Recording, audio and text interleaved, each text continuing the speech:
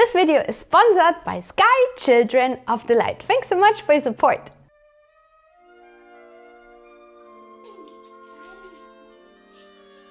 Hello guys, this is Svetlana from Comic Cosplay, and as you know I have two wonderful corgis, and this is Zelda and this is Midna. And I actually got a lot of questions how I keep my cosplay area pet friendly, and yeah, so today I thought I'd do a little video of how I train them so they don't kill themselves in my workshop area, and yeah, how I keep everything pet friendly. I have to mention though that we got Zelda and Midna as puppies. Like first we got Zelda, and this was my very first dog, and Midna we got her 1 year later, so she is younger and basically could actually learn a lot what Zelda already learned before. And so it was actually much easier to train them since we got them already as puppies, and they could instantly get used to like how Benny and I work, like to the workshop, and like especially to like all the dirt and everything we produce. So basically here we actually placed a huge playpen, and there we placed Zelda and Midna inside, so actually they could stay safe within the playpen, and Benny and I, we could still carefully work on the costumes and on our projects. And yeah, basically, you know, like we produce like a lot of foam scraps and like fabric scraps, and everything is like super messy and dirty and everything. And especially as puppies, they want to chew on all the tiny little things, but this way they didn't have any access to that. And also in addition to that, they actually also could get used to like all the noises. For example, here is like my Dremel station, and the Dremel is really loud, and especially also like the bandsaw or like the vacuum cleaner. And like this way they actually learn that like all the noises, they're fine, they're totally used to that. And the funny part is actually, you know, like when I'm going to my Dremel station and like send all my pieces and like my costume stuff and everything, Zelda and Midna, they love the sound of the Dremel for some reason so much that it's actually like a lullaby, like what's this word? I don't know, but like a falling asleep song, and they totally love it. So they then just lay next to that and fall asleep, and it's really cute, but also a little bit dangerous because there's like all the foam dust and we have to put them away, but still it's cute.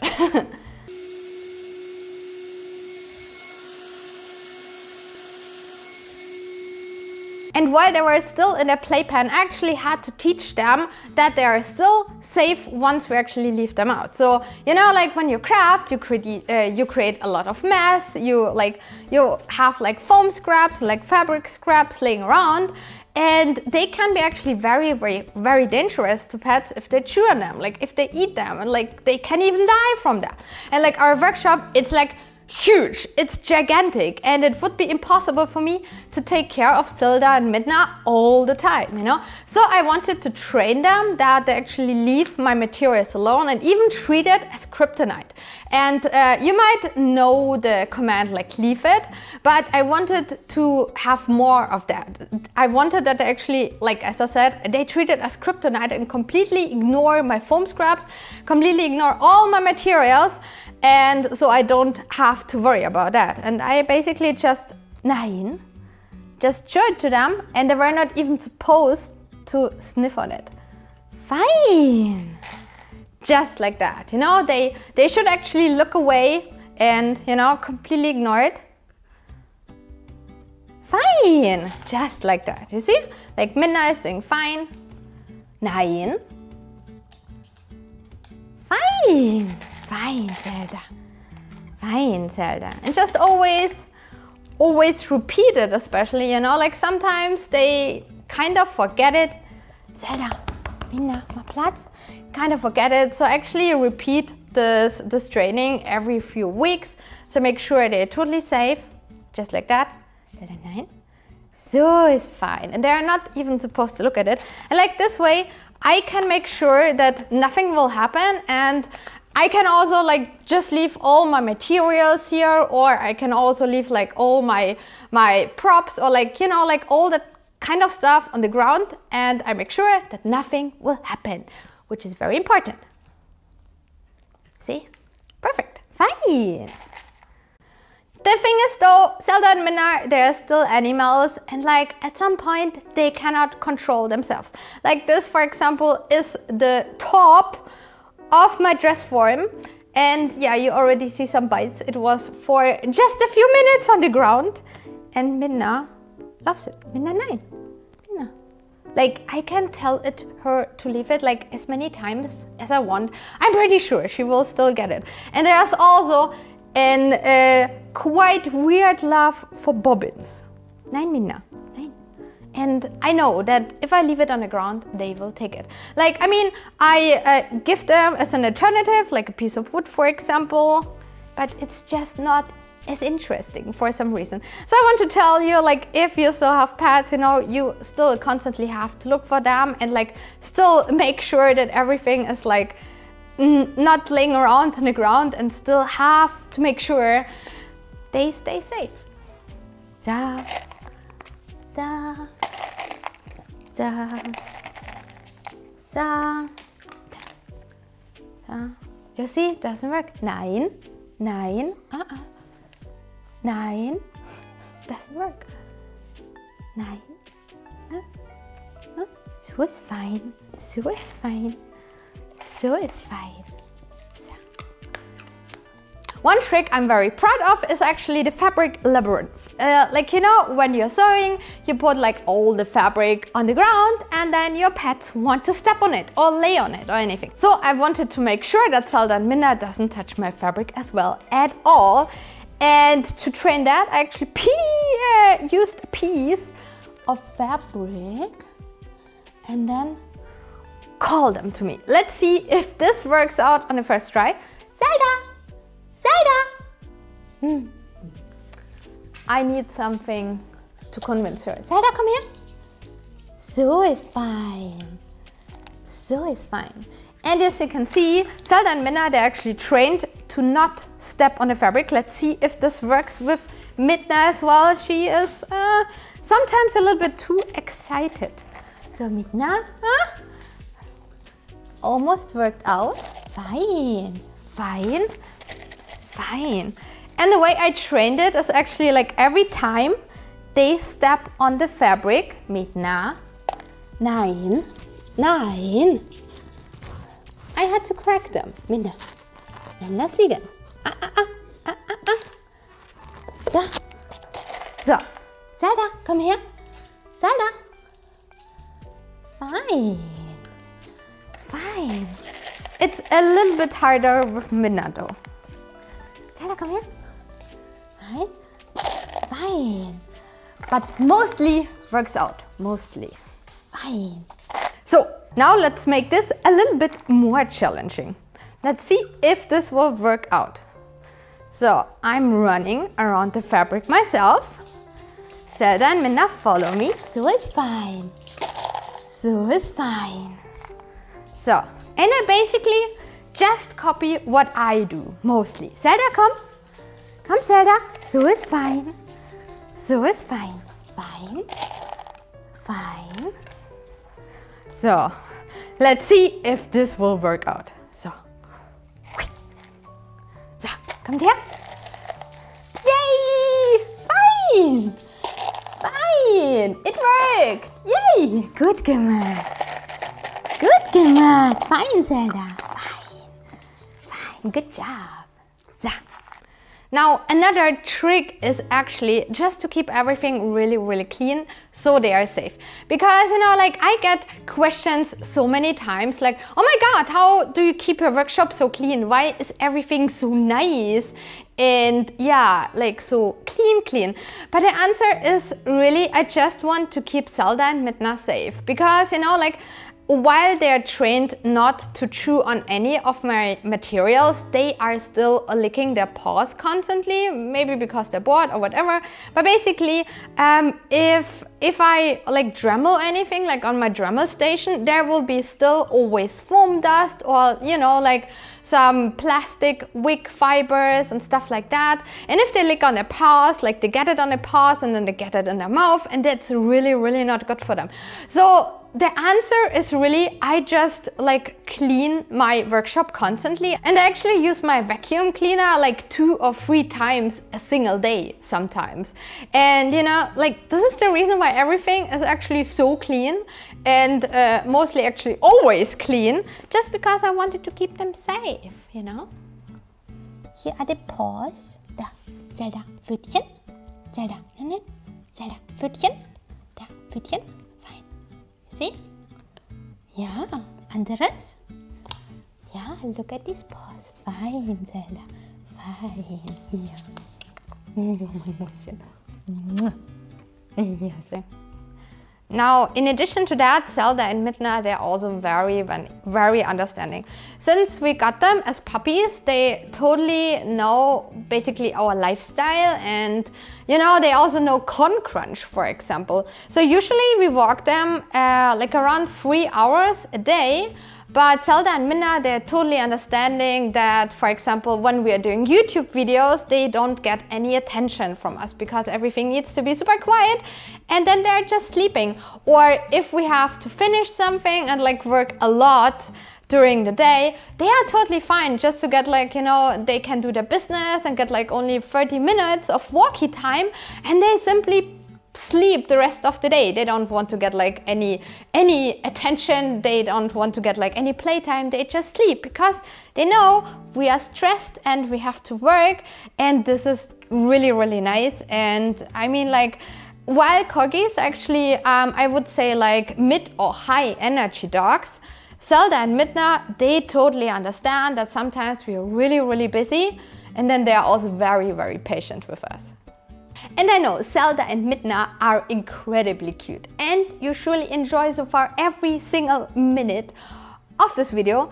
But before we can show you even more of them, a word from our sponsor. Our sponsor today is Children of the Light, and this is actually a game from that game company. And yeah, Benny and I, we were huge fans of Journey and also Flower, and exactly these makers, they actually made a new game, and this is Children of the Light. It's available on Switch and also on mobile. Sky is actually a very social and interactive game, and you can play it with up to 7 other players. Here you can make new friends, you can make music together, you can interact with others and explore the world together. Sky is a super peaceful and like really nice and like chill game. So if you want just to hang out with your friends, if you want just to relax after a busy day, it's perfect. Also, the game is like super pretty and artistic. Like it has like a very specific art style, and like all the architecture and like the world is just in general so pretty. And especially the music totally remembers me to all the movies of Studio Ghibli. Just like super pretty.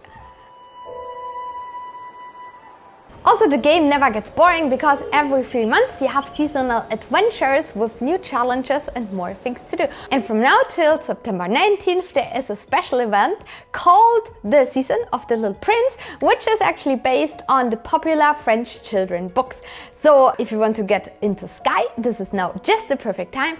And for that, just check out the link in the video description down below. The game is completely for free, and as I mentioned, it's available on Switch and also on mobile.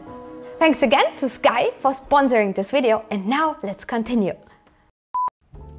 Another very helpful skill we taught them is actually that they can stay alone completely, like with any problems. For example, when they were still very small, I first left them alone like in a room for a few minutes, and then a little bit longer, and then we also left the apartment for a few minutes.